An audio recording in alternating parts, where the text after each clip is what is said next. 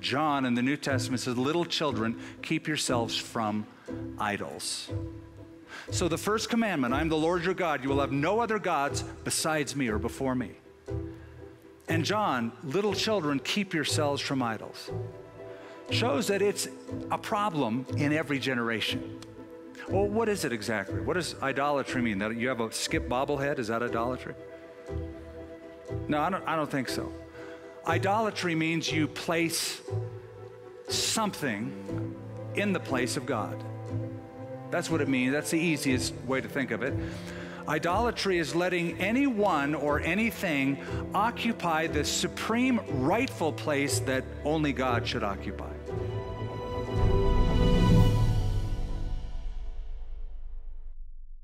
Go back one chapter, chapter 11. Look at verse 35. This is God speaking to Jeroboam by some means. God says to him, but I will take the kingdom out of his son's hands. That's Rehoboam, son of Solomon. And give it to you, 10 tribes. So God says, I'm going to give it to you. This is my gift to you. And to his son, I will give 1 tribe. That's Judah. Later on becomes 2 tribes. That my servant David may always have a lamp before me in Jerusalem, the city which I have chosen for myself to put my name there. And so I will take you, and you shall reign over all your heart desires. You shall be king over Israel. Then it shall be, now watch this, if you heed all that I command you, if you listen and you do what I say, if you walk in my ways, do what is right in my sight, keep my statutes and my commandments as my servant David did, then I will be with you and build for you an enduring house as I built for David, and I will give Israel to you. How's that for a promise? How's that for a blank check? Hey, I'm God and I'm giving you a kingdom free. Here's the check. Go cash it. You know, it's funny. If you were to come up to me and ask me to write you a check for $1 million, I'd do it. Your problem would be when you go to the bank. I'd happy to write you a check. If you want one afterwards, I'll write you a check. But when you go to the bank, they're going to laugh at that and go, there's nothing to back it up. Insufficient funds, that's what it'll read on the computer. Now, I know people who could write you a check for $1 million and they have the money and more in the bank. God gives to Jeroboam a promise of an enduring kingdom. What was his failure? He didn't take it to the bank. He didn't cash the check. He didn't trust the promise that God gave him. You can always tell how mature or immature a Christian is by how they treat the promises of God. Ask a person, what do you do with God's promise in the Bible? And if their best answer is, I underline it in yellow, you know you've got a problem. If their answer is, I take them to the bank, then you know you've got something. A fearful, nervous believer filled with anxiety speaks volumes. They don't believe the promises of God. A person who is calm and confident, that person also speaks volumes. I'm taking God's promise to the bank. Psalm 20, David writes, some trust in chariots and some in horses, but we will trust in the name of the Lord our God. Jeremiah 17, verse 5, cursed is the man who trusts in man and makes the flesh his strength, whose heart departs from the Lord. Jeroboam's heart departed from the Lord, and it is shown by his failure to trust God's promise. Which begs a question. If he failed to trust God's promise, what did he trust in? That takes us to his third mistake. He feared losing power. He failed trusting God. His third mistake, he followed his own heart. Look at verse 26. Then Jeroboam said what? In his, you got your Bible open, right? He said in his heart. Jeroboam said in his heart. Stop right there. Here's a guy mulling it over in his own heart, in his own mind, thinking about what he wants to do. Just, it's all inward. So he said in his heart. Then go down to verse 28. Therefore, the king asked advice. Before he made the 2 calves, he's asking people. So he takes it out of his head, out of his little heart. He's kind of thinking what to do. Now he takes it and he asks advice, not of the best people, because he makes 2 golden calves. So he takes it out to them. Go down to verse 33. So he made offerings on the altar which he had made at Bethel on the 15th day of the 8th month, in the month which he had, watch this, devised in his own heart. Listen, Jeroboam was doing whatever felt good to him instead of what God said was good for him. You see the difference? How many times have you heard people say, well, you got to follow your heart? You just got to do whatever is in your heart to do. Can I just say that's bad advice? It's always bad advice. Why is it bad advice? Jeremiah 17:9 declares, the heart is deceitful above all things and desperately wicked. Who can know it? Doing what is in people's heart is what has caused all of the problems in this world.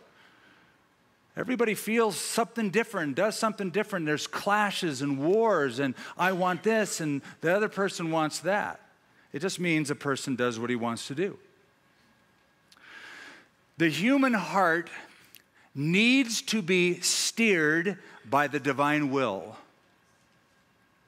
My heart needs his head, his headship, his direction. One of our favorite verses of Scripture, you probably memorized it within the first month that you were a believer. Proverbs chapter 3, trust in the Lord with all your heart. Lean not on your own understanding. In all your ways acknowledge him, and he will direct your paths. Well, this is especially true in the area of worship, because effectively Jeroboam changed the whole system of worship for the nation of Israel. And one of the most insidious ideas in the world is that we can worship God as we see fit. Because the only worship God accepts is the worship that God directs. God has told us who he is, and God has told us how he is to be responded to, and God has told us how he is to be worshiped. That's why he said, I'm the Lord your God, no other gods before me, no images, etc. He spelled it all out. The worship that God accepts is the worship that God directs. So he made 3 mistakes so far. He feared losing power, he failed trusting God, he followed his own heart, and he did a 4th, which always must follow the 3rd. If you're already doing the 3rd, you're going to do the 4th. And that is, he forsook God's word. That is, God laid out what he wanted, how to be responded to, and he forsook it. He goes from divine revelation to human imagination. He makes it all up. Notice, he changes the object of worship. Verse 28, therefore the king asked advice, made 2 calves of gold, and said to the people, it's too much for you to go to Jerusalem. Here are your gods, O Israel, which brought you up from the land of Egypt. Does that sound familiar? Have you heard that before? You know what that sounds like to me? Exodus 32, guy by the name of Aaron.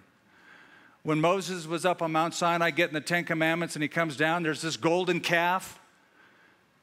And Aaron said, this is the God, O Israel, that delivered you out of the land of Egypt. Same thing. Does the same thing.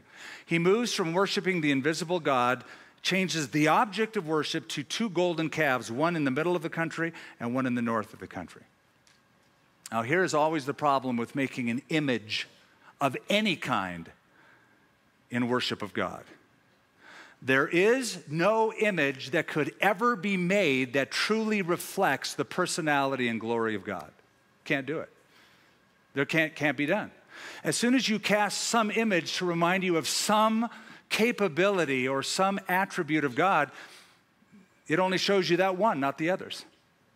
So why a calf? Why this? Well, in Egypt, they had worshiped Apis the bull, the calf god, which was a symbol of strength. So when they did that in Exodus, and they did it again, the idea of a calf is that when you look at it, it would remind you of splendor and strength. You say, well, what's wrong with that? If when I look at an image and I'm reminded of God's strength, what's wrong with that? Here's what's wrong with that. It tells you nothing of God's love, God's forgiveness, God's forbearance, God's acceptance. All the other moral attributes are hidden By an image. So an image of there's no artist alive that can capture God. So God just says, don't do it.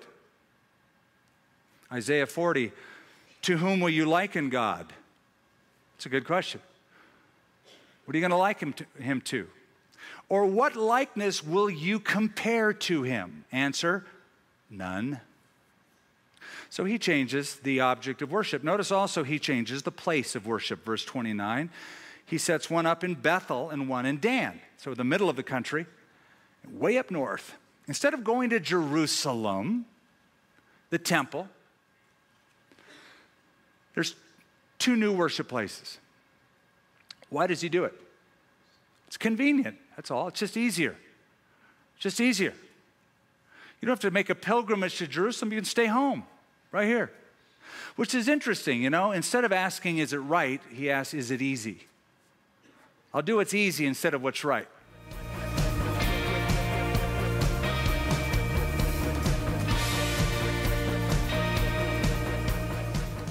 Was the fall literal? Did it really happen? See, some people will say the book of Genesis isn't a literal story. It's allegorical. What say you? Well, when it comes to Adam and Eve, absolutely there was an Adam and there was an Eve, the two people. And I mean, even in Romans chapter 5, you know, Paul makes the contrast, as by one man's sin entered the world, so by another man, namely Jesus, you know, man was reconciled to God. So there's absolutely no doubt. One of my heartbreaks is the fact that Christians, and I take their word for it that they are Christians, they are teaching today that Adam and Eve were part of the evolutionary process. You know, that they also evolved and then God eventually put a spirit in them. First of all, evolution, you know, that's a whole separate problem. I mean, it's something like believing that there was an explosion in a print factory and the result was a Webster's dictionary. But the point is that there's no doubt that Adam and Eve were uniquely created by God, which gives us our uniqueness. And what we must recognize is that there was a literal fall, a very literal fall, and the whole history of the human race has been written ever since. You know, you have the dysfunctional family right there, the consequences of sin. We could talk about the fall briefly. I think Adam and Eve had no idea what the implications of their disobedience would be. I can imagine them saying to each other, you know what we'll do? We'll eat the forbidden fruit, and then if we don't like it, we'll just go back to the garden and eat the other fruit. You know, and we'll go back to the way things were. Well, sin never allows you to go back to exactly the way things were. And so God drives them out of the garden, which was merciful, lest they eat of the fruit of the tree and live forever. And, you know, there's no going back to paradise. But the good news is this, and I'm so glad I have the opportunity to share it, that where sin abounds now, and you have the fall with all of the implications, what you also have now is grace. And Satan could not prevent God from displaying his grace. And when God gave them the coverings of skin, and he must have killed animals to do it, God was saying right there, there's no cheap covering for sin. Sin is going to have to be covered, but blood is going to have to be shed. So for those who are listening and watching us today, Skip, whose hearts perhaps are really burdened with their sin, let them know that a covering has been prepared for them. It's not a cheap covering, but it is free to those who believe the gospel. And so that's it. So I think Adam and Eve, absolutely literal. Now, if you're asking the other question regarding the days, when you read the book of Genesis, it seems to me very clear that the intention is the author wants us to understand that these are 24-hour days. You know, the evening and the morning were the first day, and God rested on the seventh day, and all the way through. The Sabbath was the seventh day.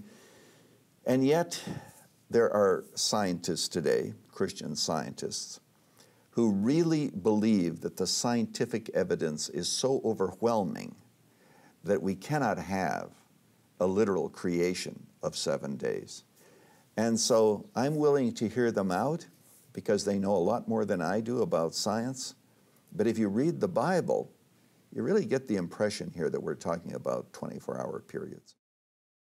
Bethel is one place I do understand because Bethel had already a rich spiritual history to it. Bethel was the place you will remember when Jacob was running from his house and he lay down at night and he slept and he saw this dream, this vision of a ladder going up to heaven, and the angels of God coming down and going back up, and he was so overtaken by it. The next day, he names the place Bethel, which means the house of God. It's a great experience. So Jeroboam thinks, instead of going to the house of God down in Jerusalem, we have the house of God here. This is the original Bethel, house of God. We have our own heritage. So he changes the object and the place of worship. Notice also he changes the means of worship. Verse 31, he made shrines on the high places, and he made priests from every class of people who were not of the sons of Levi. Well, that's forsaking God's word, right? Because God's word said there's only one tribe where the priests come from, and that's the tribe of Levi. But he goes, why? Why can't anybody be a priest? Why do you have to belong to the tribe of Levi? Why can't anyone who feels led to be a priest be a priest? Now, the day he said anybody can be a priest, you got to know that he made a lot of people happy who were going, yeah, why should the Levites have all the fun? Why do they get to hang out in the tabernacle and the temple? Whenever you lower the standard for those who lead worship, for those who do ministry, for those who serve the Lord in any capacity, when you lower the standard, you will have all the unqualified ones pouring in. He changes the means of worship. And finally, he changes the time of worship. Did you notice verse 32? He ordained a feast, watch this, on the 15th day of the 8th month, like the feast that was in Judah. And he offered sacrifices on the altar. So he did at Bethel, sacrificing to the calves that he had made. And at Bethel he installed the priests of the high places which he had made. So he made offerings on the altar which he had made at Bethel on the 15th day of the 8th month, in the month which he devised in his own heart. Why did he do this? Well, he's competing with the feast down south. The Feast of Tabernacles took place exactly 1 month prior, 7th month. So he goes, well, I'll do it the 8th month. Why? I feel led. It's in my heart. It's in my heart to do it. Now, on the surface, we go, what's wrong? 1 month is the same as another month, which is true, unless God said, I want that month. So if God says, I want you to get together in October, and you go, no, I'll do it in November, you've just disobeyed God, right? So if God says, meet every week on the first day of the week to worship me, and you go, no, Christmas and Easter is good enough, you've just disobeyed God. He changed the times of worship. The only worship God accepts is the worship God directs. Do you recall that Jesus Christ said God the Father is actually looking for a certain kind of worshiper? Remember? He says, the Father is seeking those who worship him in spirit and in truth. So we want spirited worshipers who put truth or the intensity of their own spirit into it. That's what it means. But also in truth. And the way we know truth is by the revealed word of God. Jeroboam forsook the word of God and followed his own heart. And one always requires the other. There's a phrase in the Bible, if you read the Bible at all very much, you've seen this phrase about 80 times altogether. It's the phrase, it is written. It's one of Jesus' favorite phrases. When somebody comes to him or the devil attacks him at the temptation, he'll say, it is written. It is written. 80 times it is written. Now, I can only think that when God repeats something 80 times, it's pretty important to him. And why is that one so important to him?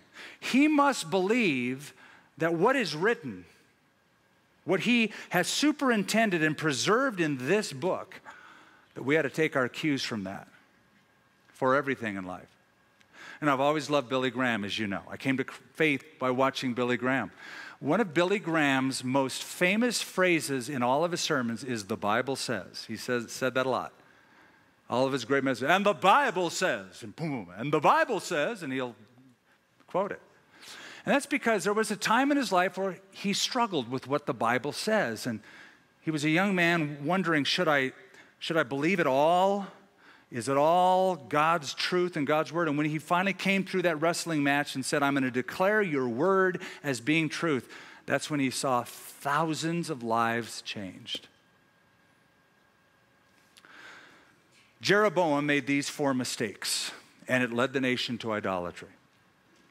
Let me ask you a question. Do you think idolatry is just an Old Testament problem? Certainly not. As I mentioned, 1 John chapter 5, last verse of that book, John in the New Testament says, little children, keep yourselves from idols. So the first commandment, I'm the Lord your God, you will have no other gods besides me or before me. And John, little children, keep yourselves from idols, shows that it's a problem in every generation. Well, what is it exactly? What does idolatry mean? That you have a skip bobblehead? Is that idolatry? No, I don't think so. Idolatry means you place something in the place of God. That's what it means. That's the easiest way to think of it. Idolatry is letting anyone or anything occupy the supreme rightful place that only God should occupy as the one in charge of your life. And by the way, that can be inward. It doesn't have to be outward. You can want something. You may not have it, but you want it. You want a person, you want an object. Listen to Paul in Colossians chapter 3, verse 5. He said, put to death your members which are on the earth, like fornication, uncleanness, passion, evil desire. Listen to this. And covetousness, which is idolatry. Covetousness, which is idolatry. If you want a person or a thing more than you want God, it could be a girlfriend, could be a boyfriend, could be the approval of people, it could be a hobby, it could be a number of things. That can be idolatry. It always starts inwardly, but it always grows outwardly. So I want to close with 2 things. I want to ask you a personal question. I want you to ask yourself this question, and then I'm going to ask you to make a personal choice. Personal question, personal choice. Here's the personal question. What do you think about in quiet moments? Mull that around. What do you think about in quiet moments? What does your mind naturally, when left alone, gravitate to when you're all alone? Because your mind is a lot like a compass. You can take a compass and jostle it around and move it around, but when you set it down on a desk and you leave it to settle, that needle always points true north, one direction. And your mind can be occupied by a number of things during the day, like mine is, but when left to settle, what direction does it point to? Because the Bible says in Proverbs 23, as a man thinks in his heart, so is he. That's who you are. What do you think about in quiet moments? That's the personal question. Now for a personal choice. Jesus said, no one can serve 2 masters. He'll love one and hate the other, hold to one and repudiate the other. No man can serve 2 masters. Which one will it be? God or something else?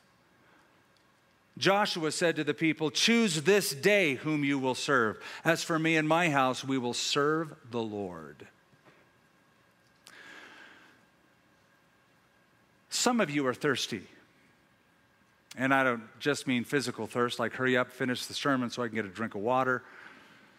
That may be true as well, but I'm talking about that inward, nagging, unfulfilled vacuum that nothing or no one up to this point has ever been able to satisfy and quench.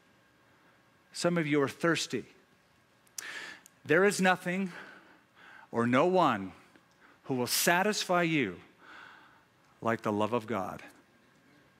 The sweet love of the living God. Are there any rivals in your heart? That's an idol. Is there a rival in your heart? That's why you're restless. Augustine said, we are restless, Lord, until we find our rest in thee. If there's a rival in your heart, that's what's causing the restlessness. We opened up speaking about American Idol. I suppose if there were ever an American Idol, the quintessential American Idol would be none other than Elvis Presley. I even had one person first service say, amen to that. It was like, okay, we have an Elvis fan. Yeah, I'm Elvis, I'm the king. But do you know that Elvis was interviewed by a reporter 6 weeks before he died? And the reporter said, Elvis, when you began your career, you said there's 3 things that you wanted in life. Number 1, you wanted to be rich. Then you said you wanted to be famous. Then you said you wanted to be happy. Rich, famous, and happy. Elvis, are you happy? I know you're rich and famous. Are you happy? Without any hesitation, he said, no, I'm intensely lonely. The great Elvis Presley, the American Idol, intensely lonely, not happy. In fact, those who knew him and were close to him would often say that's the attribute that stuck out the most. He seemed so lonely. Are there rivals in your heart? Anyone competing for the love of God? Then choose this day whom you will serve. Because no one can serve 2 masters.